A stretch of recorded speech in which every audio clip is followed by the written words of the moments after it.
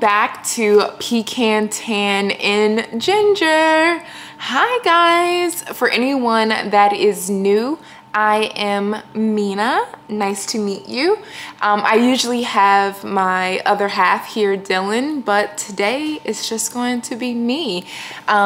This is kind of going to be a sit down video of me kind of just talking about the things that I have learned from being married and kind of the 5, biblical secrets into a successful marriage, or, being an amazing wife. Now, I would say this is just my opinion, and I have not been married long, so, take it with a grain of salt.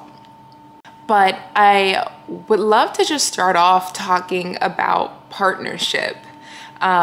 2 is always better than 1. But if you're not on the same page, then it's kind of like a class project. Have you ever had like a class project and the team that collaborated always presented better or did better versus the team where someone wanted to be the leader and the other person wanted to be the leader, and when they went to present, it kind of was like their egos fighting against each other and they just didn't present as well. It didn't come off genuine or didn't flow. That's literally being married and having a partnership is like doing a class project for your entire life. Just to kind of put things in perspective of how I process it. And, in church, we talked about being unevenly yoked and how detrimental that could be to a partnership. I thank God that me and Dylan are evenly yoked and we are super transparent and usually always on the same page. And I know that doesn't always happen. And that doesn't always happen with us either. But how important it is to be transparent and communicate, with your partner when it comes to making decisions, and just when challenges come, because they will come, that you stay unified, like together. Second, companionship. I've learned, okay, have you guys ever gotten into an argument back in high school, middle school, whatever it may have, been, with your boyfriend or your girlfriend, and then you ran to your parents or your mom or a friend and you told them about the argument that you guys had, and ever since you told them, they look at that person differently? I'll never forget. I was in high school, had my high school boyfriend, and we got into an argument, and I started to slowly tell my mom what was going on, and I kind of confided in her, of course. You guys, it was like don't do that. It ended up backfiring, right? And then she started to look at him in a different light, and I would never forget, she was like, wait, after he did all that, you're then gonna go see him? I forbid you from seeing him. And I was like, no, I should never have told you. That's why you should never truly let anyone in your relationship. Your spouse somewhat should be kind of considered your best friend. And I'm not talking about someone who's clingy or anything like that. When I mean best friend, I mean that you can feel comfortable confiding in them. And you don't have to tell, your deepest, darkest secrets, but being able to share and show emotion, how important that is. And I feel like a lot of people's downfall is when they start to share things that are going on with outsiders. And then now you're in this kind of whirlwind of taking on other people's opinion, when what you and your spouse have going on should be between you two. Unless it's something crazy, dramatic, or you feel like you need to bring someone in, maybe even a professional, do your thing. But if you guys are not seeing eye to eye, I would say keep it in the house, honey. Like, show empathy, be considerate, and ask yourself, if I was in, you know, the shoes of my spouse, you know, how would I want them to react to what I am going through? Because your relationship should be built on trust and respect. And once those two start to get a little shaky, I'm not gonna lie, it takes a lot to rebuild that up. And the Bible even says that, you know, it's not good for a man to be alone, that we should have someone there. It's weird to say, and don't attack me for it, but I kind of feel like women shouldn't be alone either. Like, that we all kind of have our soulmates, and that God meant for us to kind of be one. Yeah. Number 3, commitment. Commitment is so important. Like, committing to a long-term relationship, like, you need to be loyal and dedicated. If you can't be both of those things, do not enter into a relationship. Bottom line, be transparent with the person or with your spouse or whoever. But if you can't do those two things, it's not going to work. And you both need to be doing those two things, not just one person. It doesn't work that way. And what that really means is navigating through the good times and the bad times. From being with Dylan, obviously 6 years, I feel like I've been super blessed where we haven't really went through any too bad times, but there has been, you know, career-wise, money-wise, moving. Like, I mean, when I think about our relationship and like where we were a few years ago, we were in New York City. I had the job that I thought that I wanted, right? Like, I was the assistant buyer, you know, for lighting and lamps, and I'm working in the city, and I thought that's what I wanted for myself. And then COVID hit, and it kind of just changed our whole perspective on like what we wanted out of life. And what we wanted out of life was not running up and down the streets of New York City. Nothing's wrong with that, but it just wasn't what we wanted. And at that time, it was a big commitment to be like, oh, like, I know you're my boyfriend and we're gonna get up and we're gonna move to Florida. That's crazy. But even then, that loyalty and dedication that we had was so freaking strong.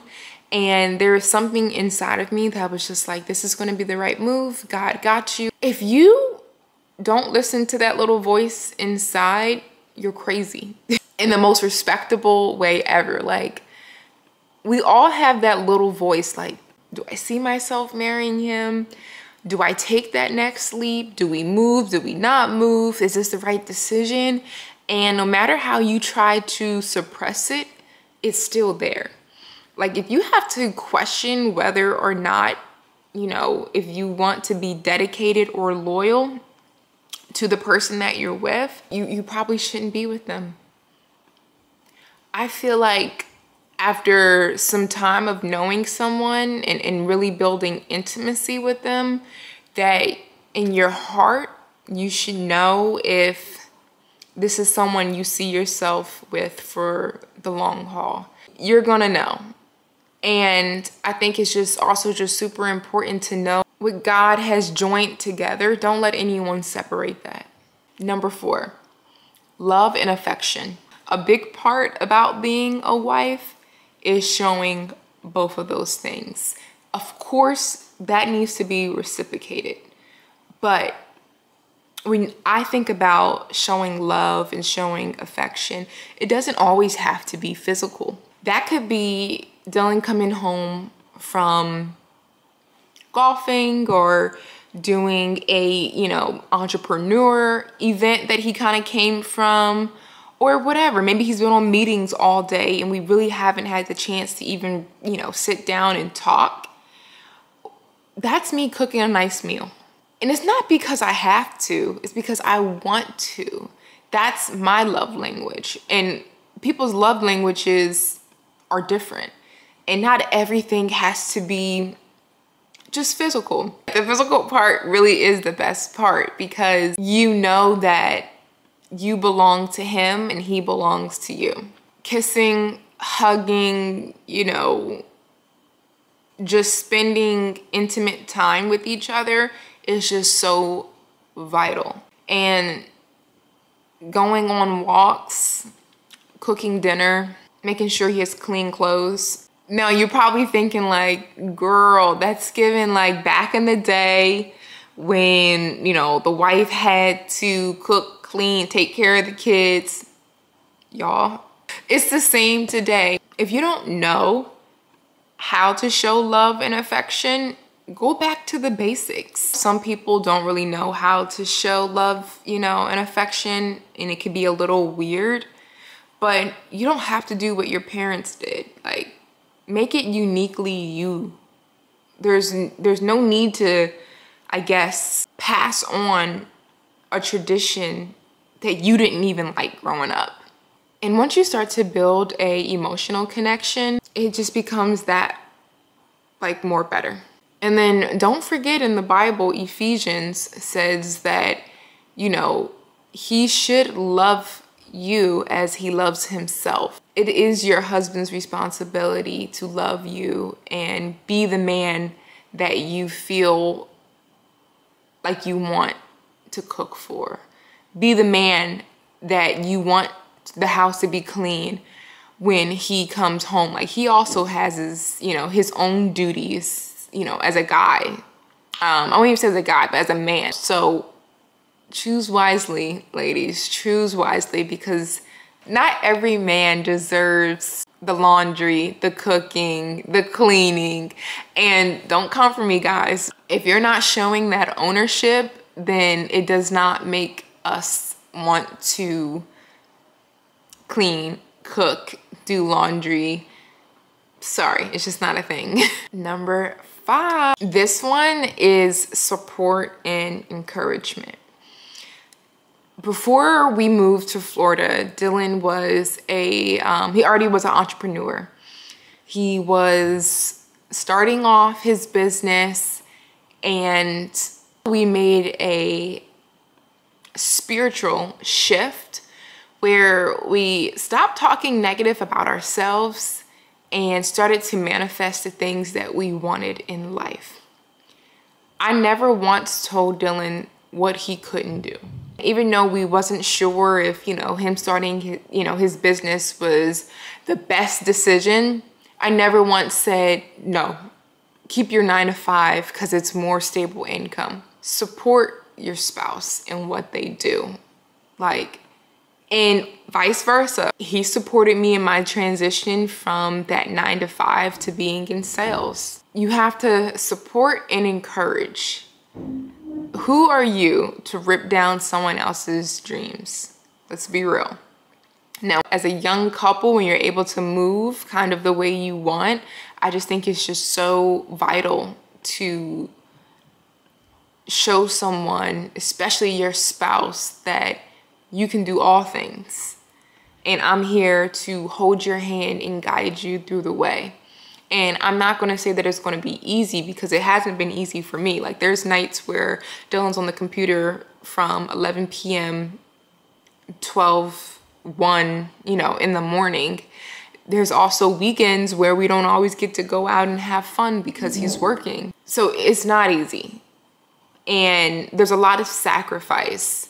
But when you and your spouse are on the same page on why they're sacrificing, it kind of softens the blow.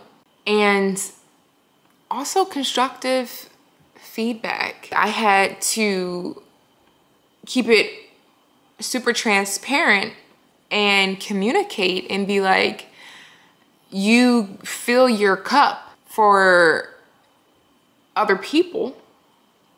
But when you come back to me, your cup is empty. You give, give, give, give, give. What's left for me to have? Like, I don't want the leftovers. I don't want, you know, the scraps on the plate. When you're transparent about your needs, your desires in a relationship, it's really hard for your spouse to shoo it away.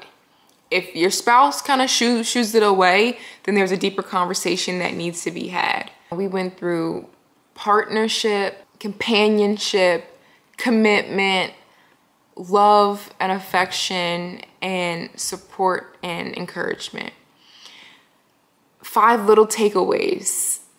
And I hope that it helps someone, or I hope that you're maybe curled up in bed right now, you know, looking at the video or eating your breakfast, or, you know, wherever you're at, that you're kind of nice and cozy. And this was just like a little girl's chat of something that I had on my mind. Thanks for watching, and I hope to see you guys back at my next video. This time I'm pretty sure Dylan's gonna be incorporated, so.